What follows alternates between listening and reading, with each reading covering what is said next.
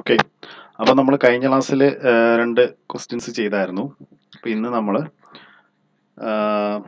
First നമ്മൾ ചെയ്യാൻ പോകുന്ന പവർ റിലേറ്റഡ് ആയിട്ടുള്ള ഒരു ക്വസ്റ്റ്യൻ ആണ്. ക്വസ്റ്റ്യൻ നമ്പർ 2 നമുക്ക് നോക്കാം.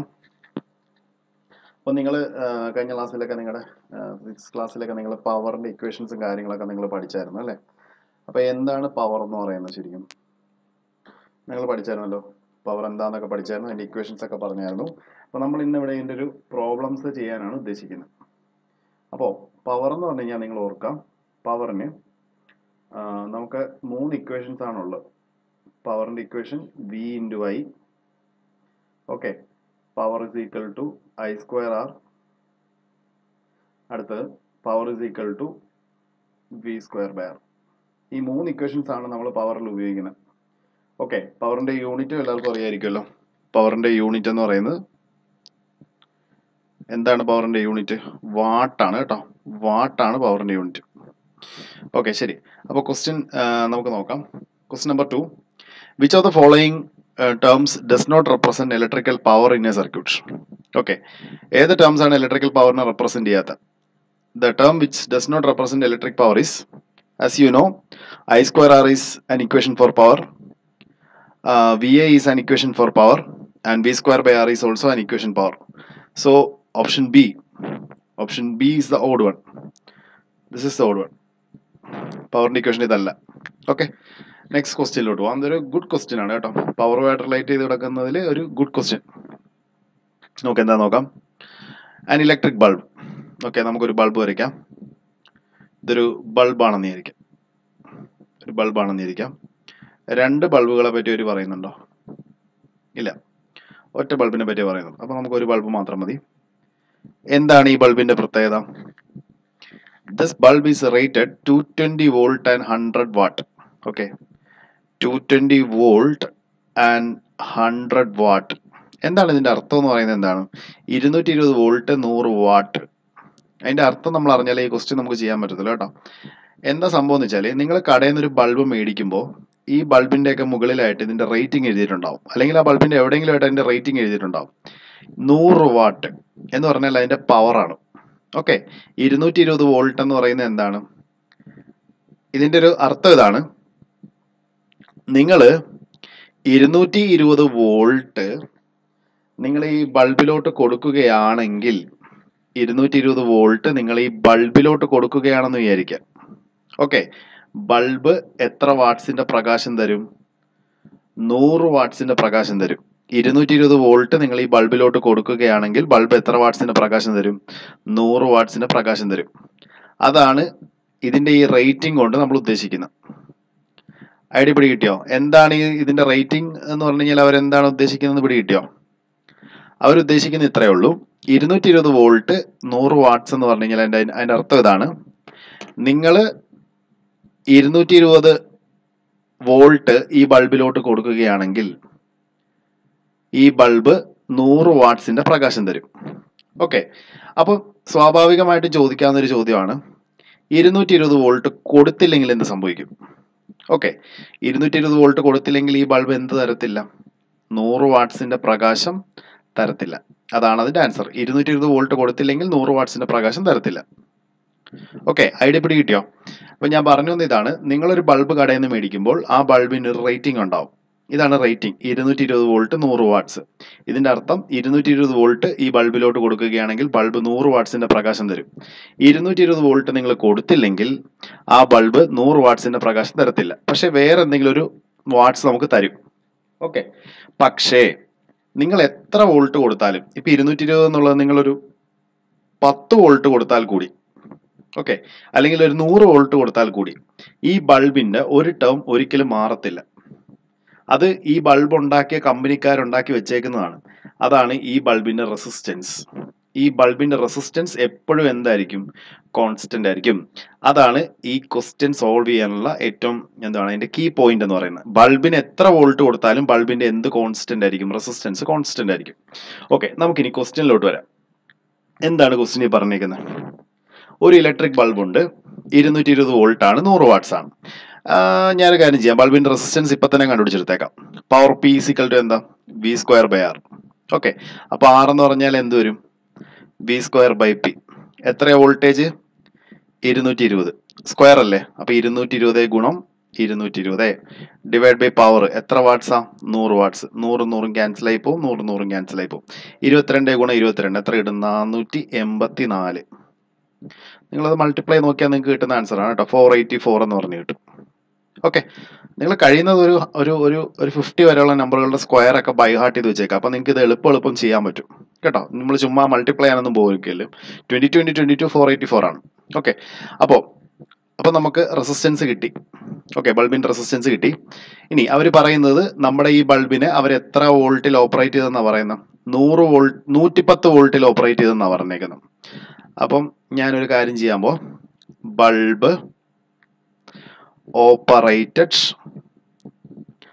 അറ്റ് എത്ര വോൾട്ടാ? 110 വോൾട്ട്. ബൾബിന് നമ്മൾ എത്ര വോൾട്ടിൽ ഓപ്പറേറ്റ് ചെയ്തു? 110 വോൾട്ടിൽ ഓപ്പറേറ്റ് ചെയ്തു. അപ്പൊ ബൾബ് എത്ര പവർ തന്നു എന്നുള്ളതാണ് ചോദ്യം. കണ്ടോ? അപ്പൊ എത്ര പവർ തന്നു എന്നുള്ളതാണ് ചോദ്യം. നിങ്ങൾക്ക് ഒരു ലോജിക്ക് പ്രകാരം നിങ്ങൾക്ക് ഒരു കാര്യം അറിയാലോ, 220 വോൾട്ട് കൊടുത്താൽ എത്ര വാട്ട്സ് കിട്ടും? 100 വാട്ട്സ് കിട്ടും. അപ്പൊ അതിലും കുറഞ്ഞ വോൾട്ടേജ് അല്ലേ നമ്മൾ കൊടുക്കുന്നത്? 110 വോൾട്ട് അല്ലേ കൊടുക്കുന്നുള്ളൂ. അപ്പൊ സ്വാഭാവികമായിട്ടും ബൾബിന്റെ എന്ത് കുറയും? പവർ കുറയും. ഓക്കെ, ഇനി അപ്പൊ നമുക്ക് പവറിന്റെ ഇക്വേഷൻ എഴുതാം. അറിയില്ല പവർ എത്രയെന്ന്. Power P is equal to V square by R. Okay, അപ്പോൾ വി എത്രയാ? 110 ഇൻറ്റു 110 ഉണ്ടാവും. റെസിസ്റ്റൻസ് ഞാൻ പറഞ്ഞില്ലേ കോൺസ്റ്റന്റ് ആയിരിക്കും എന്ന് പറഞ്ഞില്ലേ, അത് എത്രയാ? 484. ഓക്കെ, അപ്പം ഇത് 484 11 കൊണ്ട് ഡിവിസിബിൾ ആണ് കേട്ടോ. 484 എന്ന് പറയുന്നത് 11 കൊണ്ട് ഡിവിസിബിൾ ആണ്. എങ്ങനെ ഡിവിസിബിലിറ്റി ചെക്ക് ചെയ്യുന്നതെന്ന് അറിയാമോ? നിങ്ങൾ ഓഡ് ഡിജിറ്റുകളെ തമ്മിൽ കൂട്ടുക. ഇത് 1 2 3 ഓഡ് പ്ലേസുകളിലുള്ള ഡിജിറ്റ്സ് അല്ലേ. ഞാനിവിടെ 1 2 3 എന്ന് പറഞ്ഞ് ഇങ്ങനെ എഴുതുവാണെങ്കിൽ ഇത് ഓഡ് പ്ലേസിലുള്ള ഡിജിറ്റ്സ് ആണ്. ഓഡ് പ്ലേസിലുള്ള ഡിജിറ്റ്സ് കൂട്ടുക. 4 + 4 8. ഈ 4 കൂടെ കൂട്ടി 8 മൈനസ് ഈവൻ പ്ലേസിലുള്ള ഡിജിറ്റ്സ് അതും കൂട്ടുക. ഇവിടെ ഒരെണ്ണേ ഉള്ളൂ, അപ്പൊ 8 തമ്മിൽ കുറയ്ക്കുക. ആൻസർ എത്ര കിട്ടി? 0. അല്ലെങ്കിൽ 11ന്റെ ഒരു മൾട്ടിപ്ലോ വരുവാണെങ്കിൽ the number is divisible by എന്താണ്? 11. അടിപൊളി കിട്ടിയോ? അപ്പൊ ഇങ്ങനെയുള്ള കാര്യങ്ങൾ നിങ്ങൾക്ക് അറിയാമെങ്കിൽ നിങ്ങൾക്ക് എളുപ്പം പ്രോബ്ലംസ് സോൾവ് ചെയ്യാൻ പറ്റും. അല്ലെങ്കിൽ നിങ്ങൾ പിന്നെ അതുകൊണ്ട് വെട്ടി ഇരിക്കും. ഞാൻ വേണേൽ വേറൊരു എക്സാമ്പിൾ നിങ്ങൾക്ക് തരാം. അതായത് ഇപ്പൊ നിങ്ങൾ 1331 ഇസ് ഇറ്റ് ഡിവിസിബിൾ ബൈ 11? നോക്കാം. ഓഡ് പ്ലേസിലുള്ള ഡിജിറ്റ്സിനെ കൂട്ടുക. 1ഉം 3ഉം കൂടെ കൂട്ടുക. അപ്പൊ എത്ര കിട്ടും? 4. ഈവൻ പ്ലേസിലുള്ള ഡിജിറ്റ്സിലെ തമ്മിൽ കൂട്ടുക. അപ്പോഴും എത്ര കിട്ടി? 4. അപ്പൊ ആൻസർ എത്രയാ? 0. ഇങ്ങനെ 0 തന്നെ അല്ല കേട്ടോ എപ്പോഴും വരുന്നത്. ഇപ്പൊ നിങ്ങള് എന്താണ് 616. ഇപ്പൊ ഇതൊരു മാത്സ് ക്ലാസ് ആയി മാറിയെന്ന് തോന്നുന്നു അല്ലേ? 616. അപ്പൊ 616 ആകുമ്പോൾ നിങ്ങൾ ഓഡ് പ്ലേസിലുള്ള ഡിജിറ്റ്സിനെ തമ്മിൽ കൂട്ടുക. 6 6 12. ഈവൻ പ്ലേസിലുള്ള ഡിജിറ്റ് ആരാ? 1. തമ്മിൽ കുറയ്ക്കുമ്പോൾ എത്ര കിട്ടി? 11.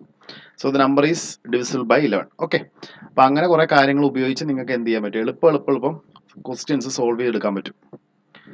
ഓക്കെ, ഫിസിക്സിനാണ് നിങ്ങൾക്ക് കൂടുതൽ സമയം പോകുന്നത്. അപ്പോൾ ഇത് വെട്ടിക്കളയാം. 11ൽ വെട്ടാം. 11ൽ 1 ടൈംസ്, ഇവിടെ 11ൽ 4 ടൈംസ്, റിമൈൻഡർ 4. 44ൽ 11 എത്ര ടൈംസ്? 4 ടൈംസ്. ഇനി ഇവിടെ 11ൽ 1 ടൈംസ്, 11ൽ 4 ടൈംസ്. മുകളിൽ 10 × 10 എത്ര? 100 ബൈ 4. 4 ഇതെന്ന് പറയാൻ നേരത്തെ എത്ര വരും? 25. കണ്ടോ? ഇത് പവർ ആണ്. അപ്പൊ ഞാൻ തുടക്കത്തിലേ പറഞ്ഞല്ലോ പവറിന്റെ യൂണിറ്റ് എന്താ?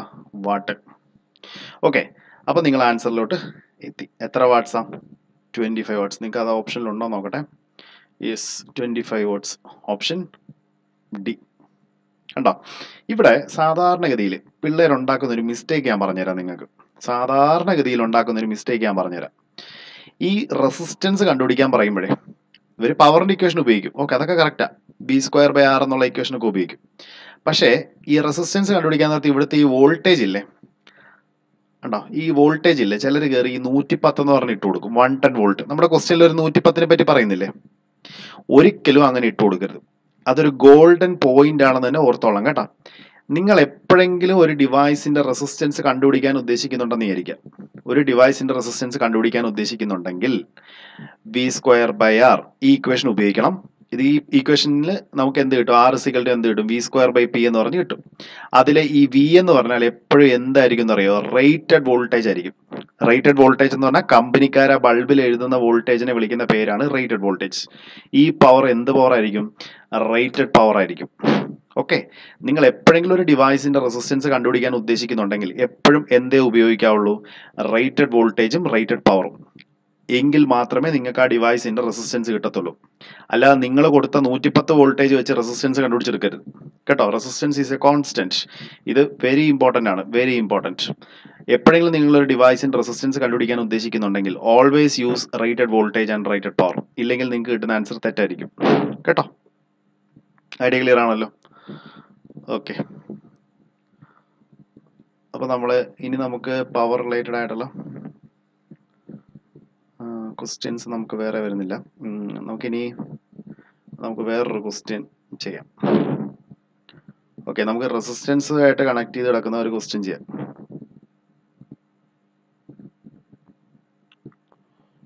ക്വസ്റ്റ്യൻ നമ്പർ 10 എടുക്കാം നമുക്ക്. ക്വസ്റ്റ്യൻ നമ്പർ 10 ഒരു സിമ്പിൾ ക്വസ്റ്റ്യൻ ആണ്. ക്വസ്റ്റ്യൻ നമ്പർ 10 നമ്മളെല്ലാം ചെയ്യും കേട്ടോ, എക്സസൈസ് എല്ലാം ചെയ്യും. അപ്പോൾ ഇവിടെ അവർ ചോദിച്ചേക്കുന്നത് how many 176 Om resistors are required. എത്ര 176 ഓം റെസിസ്റ്റേഴ്സ് വേണമെന്നാണ് ചോദിച്ചേക്കുന്നത്. എങ്ങനെയാ?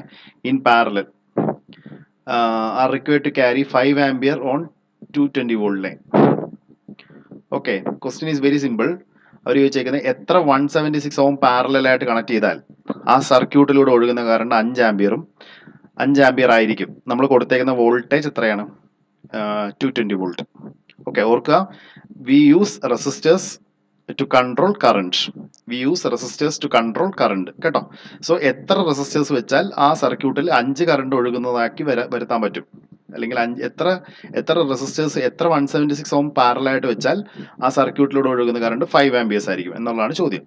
ഓക്കെ, അപ്പം ഞാൻ ആദ്യം എന്താ ചെയ്യാൻ പോണെന്ന് വെച്ചാൽ, let's consider 2 resistors, 2 176 Om resistors in parallel.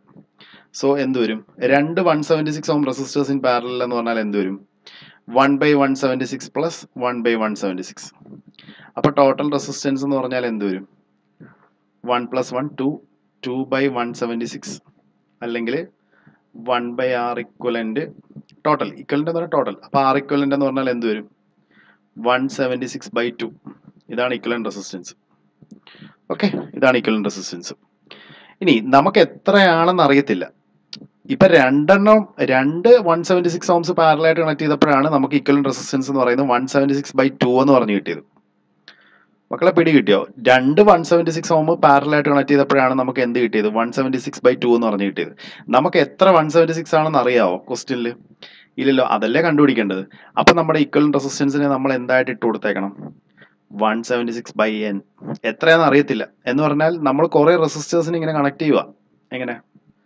1/176 plus 1/176 etcetera n/176 കുറെ പാരലായിട്ട് ഇങ്ങനെ കണക്ട് ചെയ്യുക. അപ്പൊ എന്തായാലും ഈ 1 + 1 ഇങ്ങനെ കൂട്ടി n റെസിസ്റ്റേഴ്സ് ഉണ്ടെങ്കിൽ എല്ലാം കൂടെ കൂട്ടുമ്പോൾ എത്ര കിട്ടും? n കിട്ടും. രണ്ട് 176 ഓംസ് റെസിസ്റ്റേഴ്സ് ഉണ്ടായിരുന്നപ്പം ടോട്ടൽ റെസിസ്റ്റൻസ് എത്ര കിട്ടി? 176/2 കിട്ടിയില്ലേ? 2 എണ്ണം ഉള്ളപ്പം. 3 എണ്ണം ഉണ്ടെങ്കിൽ എത്ര കിട്ടിയേനെ? 176/3. 4 എണ്ണം ഉണ്ടായിരുന്നെങ്കിലോ? 176/4. അപ്പൊ ഇവിടെ n റെസിസ്റ്റേഴ്സ് ഉണ്ടെങ്കിൽ ഇക്വലന്റ് റെസിസ്റ്റൻസ് എത്രയാ? 176/n. Okay, again you can apply Ohm's law. What is Ohm's law? V is equal to IR. Okay, what is the voltage here? Here the voltage is 220 volt.